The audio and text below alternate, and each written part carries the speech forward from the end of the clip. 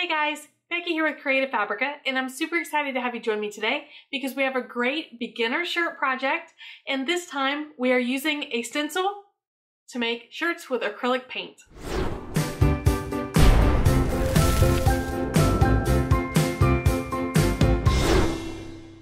Alright guys, so let's talk about what we have here. Super duper easy, especially if you are already used to working with adhesive vinyl. Now I have already cut my design. I'm not sure if you can see the weed lines yet, but the first thing I'm going to do is weed out like we're making a stencil. Now we have done this before guys, when we did our glass etching project. So make sure you check that out as well if you enjoy making stencils, but super easy. And that will show you also a little bit more on the software. But basically all you're going to do is you're going to cut and then weed the inside of your design. Okay. Now before we get too far ahead of ourselves, this is just a plain cotton Gildan shirt, adhesive vinyl transfer tape, and then I just have these regular acrylic paints that I picked up in the craft store. I did grab purple and navy blue, so we'll see how those look together. And then just a regular foam brush, which works really good. And then a piece of butcher paper that I'm going to put in between the shirt layers so that the paint doesn't bleed through to the back. So let me go ahead and weed this.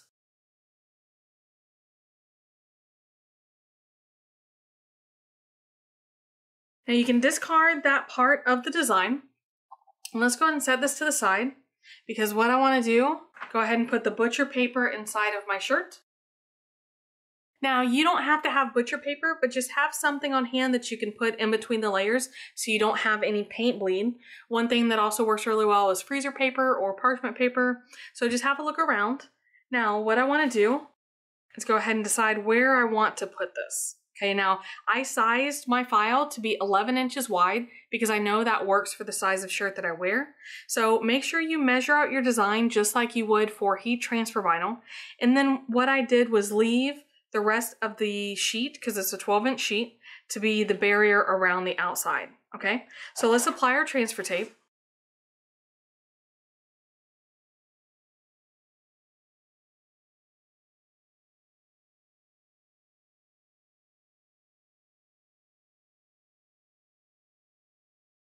Now go ahead and apply your stencil, like I said, the same place where you would put any type of HTV. Okay, smooth it down the best you can.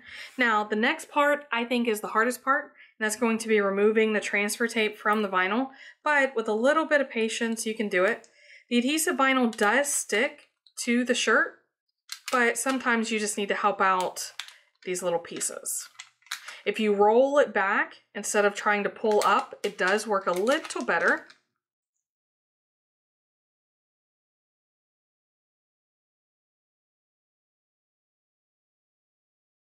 So once that's done, just make sure that all of your inside layers, all of your inside seams are in place and they don't have any gaps. That way the paint can't leak underneath.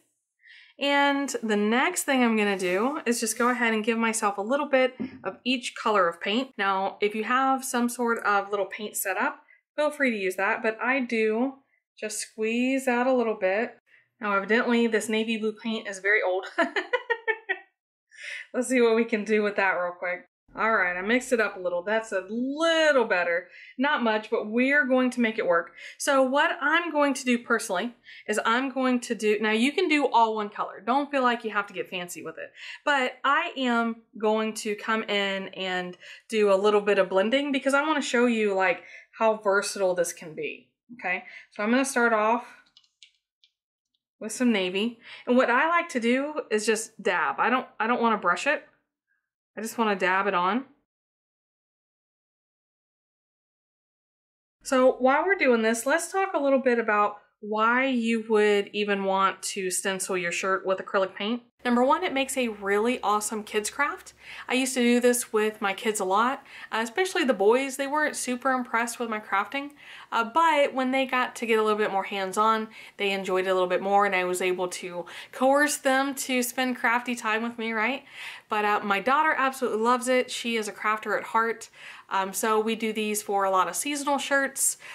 It's also cheaper than using heat transfer vinyl because all you need is craft paint, which most of us already have on hand. and then a vinyl stencil. So easy, cheap. It also lets you open up to colors that you don't have in heat transfer vinyl, and even do maybe some blending like we're gonna do today with the navy and the purple. You know, of course, you can get as super creative with it as you want. If you are, you know, an artist at heart, then absolutely the things that you can do with the acrylic paint is, you know, just really, really eye-opening, and it's super easy to, you know, get those crisp lines when you're using a vinyl stencil. Now, if you're using just regular acrylic paint like I am, after it dries, it can be a little stiff. It loosens up a little bit in the washing machine, and I don't wash it any different than I do, you know, my regular clothes. Now, I do try to wash it separately the first time, or at least rinse it out like in the sink. But I don't really go out of my way to pamper my shirts.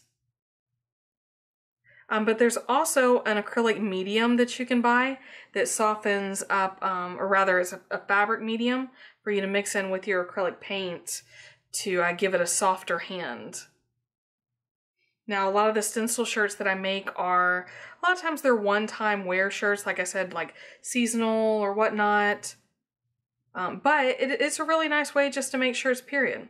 If you find painting to be, you know, soothing, and, you know, this obviously isn't super skilled on the painting level, but, you know, sometimes it's just nice to feel like you're doing more than cutting vinyl. So once you're done is the really cool part. Now, you can wait for it to dry, absolutely. I am pretty impatient, if you haven't noticed from some of my videos. So I'm just going to go ahead and remove the vinyl.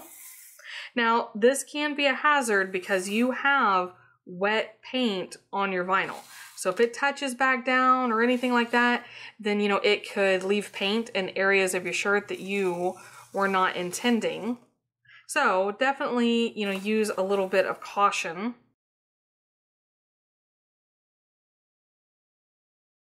There's a nice little preview of what our shirt looks like. And then of course I like to take my weeding tweezers and use that to get the small pieces up if I'm trying to do it. Now, if it's completely dry, then you can peel this off with your fingers.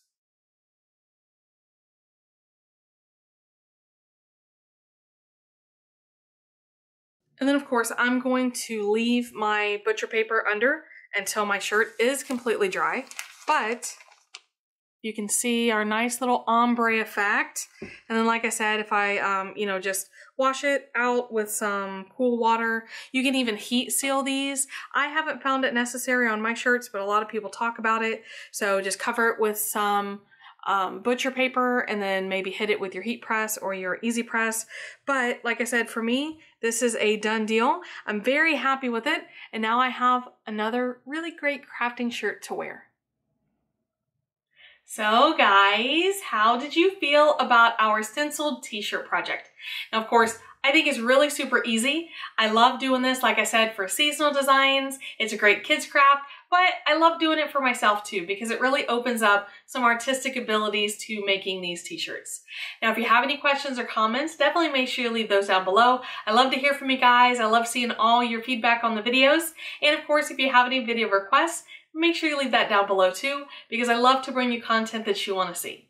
Now, make sure you subscribe to the channel, give the video a quick thumbs up if you learned something new today. And guys, I really appreciate you stopping by. I love that you love the videos, and you know, I want to keep bringing you these really awesome videos in the future. So I'm going to wrap it up for today, but thanks again, guys. We'll see you again next time.